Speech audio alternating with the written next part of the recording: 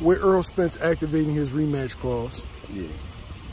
I don't know who he brought to camp, but some people feel like bringing in the best work possible and bringing in somebody that could duplicate whoever you're fighting style. This is a career-defining fight for Errol Spence. He took a really, really bad beating in the first fight. Yeah. Should he call Jaron Ennis in for sparring to prepare for Terence Crawford?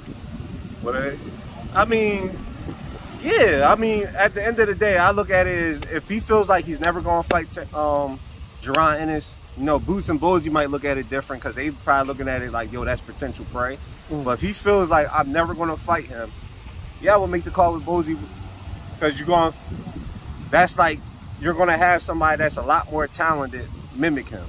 So, yeah, orthodox southpaw. Is that the best possible work that you can get for that particular style? Yeah, it's not even for debate. Somebody that goes orthodox southpaw better, that's more fluent, bigger, stronger, faster, more active with punches and throw punches different angles and can move, that would make the most sense. But if I was Errol Spence and Derrick James, I'll do that. I'll be on Bozy's phone ASAP for that.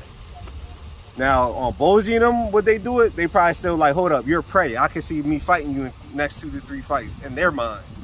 So, but if I was Errol Spence, I'd make that call ASAP.